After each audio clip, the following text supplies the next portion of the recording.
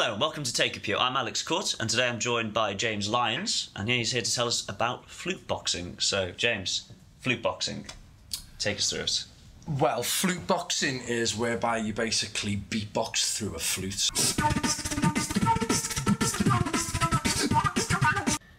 Anyway, you're in band. My band, Your the band. Fire Beneath the Sea. Yeah, tell us about your band. So my band's called the Fire Beneath the Sea. So it's an 11-piece experimental hip hop band. At the minute, we have 4 MCs, a female vocalist, saxophone, trumpet, 3-piece backline, and a scratch DJ. And we play lots of different styles of music with lots of kind of fast bar swappy rap over the top of it. So, would you say was that it attracts quite a broad audience, or is it quite specific still?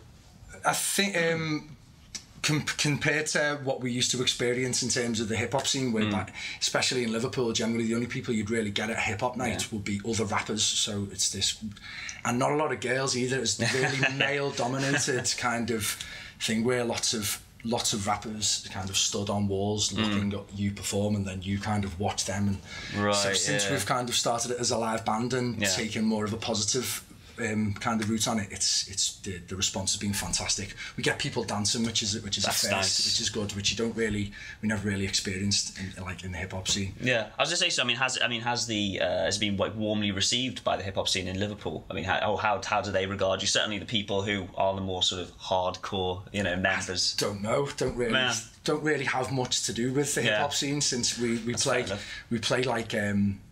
in the live music scene now. If you think it's more on the band scene, so we're kind of playing along lots of different styles of music. We don't actually play with a lot of other kind of hip hop artists. So sort of you're onto your own sort of genre almost. Then with this we're band, trying to, yeah.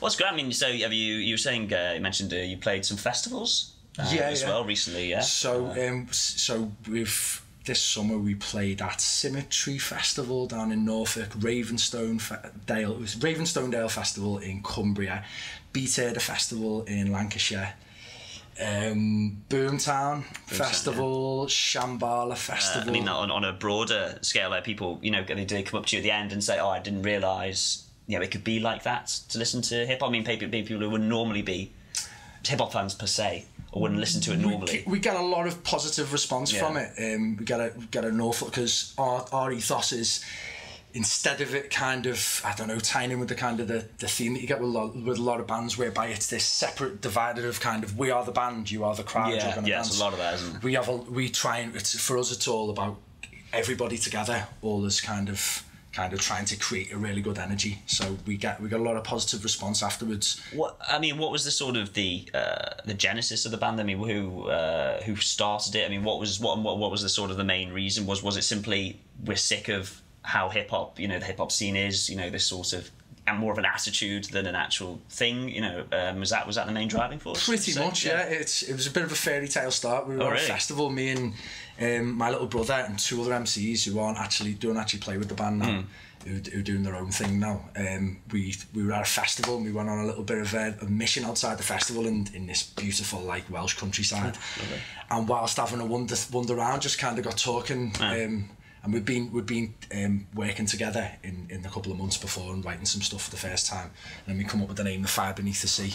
And then kind of sat down and we wrote a scroll which had kind of like a manifesto of kind of things that we wanted to try and achieve and things. And then from there, so we operated as a hip hop band with a DJ and a bassist for the first year. And then after a year, we turned it into a full live band.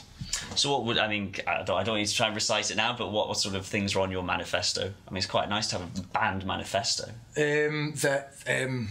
One thing was we are not the best, we are the only. So you get a lot of competitiveness in rap, where a lot of other rappers care about, so not to generalise from my past experience anyway, you get a lot of other rappers who care about what other rappers are up to all the time. So it's always this, am I better than him, and da-da-da. So our idea was, if we do our own thing, who cares? You can't really compare it to what anybody else is doing. So therefore it negates the idea of competitiveness or competition whatsoever. It's just focus on just doing what we do, don't care about what anybody else is doing too much. Obviously, yeah.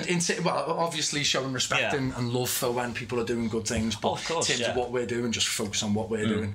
So, sorry, I mean, is there any other, bands or groups or individuals you would compare yourself to? It's kind of maybe, I don't know, the vibe and the party on stage have kind of like Funkadelic and Parliament, for like kind of bright colours and costumes and stuff on stage. Oh, you wear costumes? Yeah, at times, yeah. Yeah. Go on, run me through what sort of costumes do you wear? Anything, mad hats onesies, big mad flary pants, wigs, face paint, anything that just makes it look bright and colourful, basically.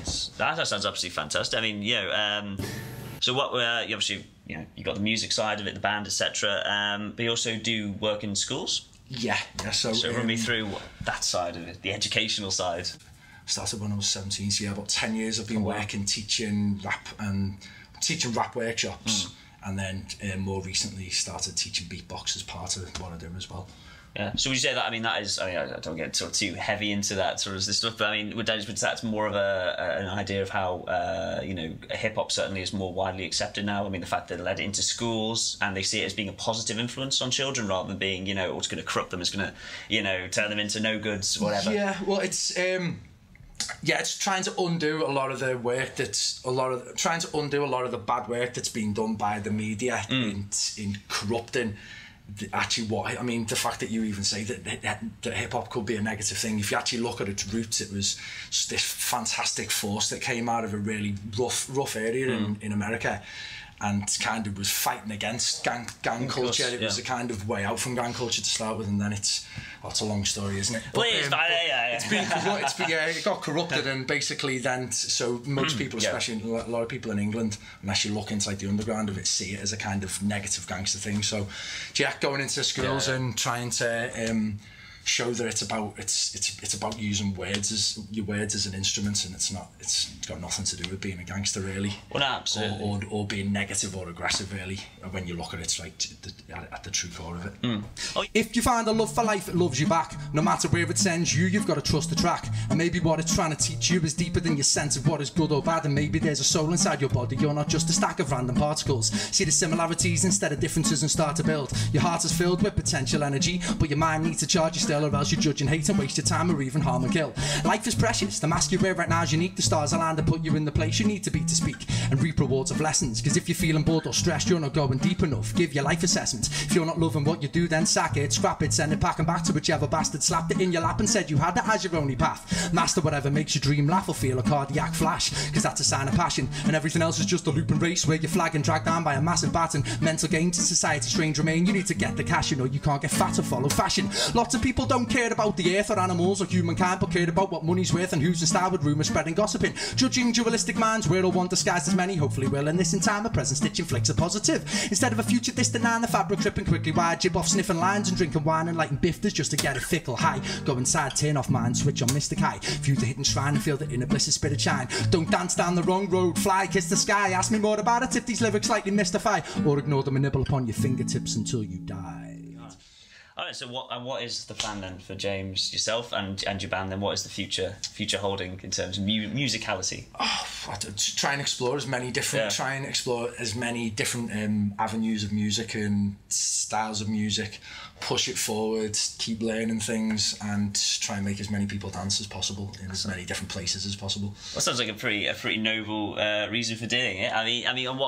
What do you feel is the future of hip hop? I mean, I know it's a big question, but I mean, obviously this is obviously a part of it. I mean, in terms of what you're doing, is pushing it forward. I mean, can you see where it will go next? Future of hip hop. Yeah, it's a big question, I know, but probably worse. On a commercial level, probably worse and worse music, less and less intelligent lyrics, and more sexism and horrible things. In terms of as the business grows, it seems to be going that way.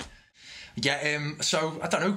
Hopefully, the future of hip hop is that you get more and more kind of conscious styles, more women involved as well, because it's a really kind of.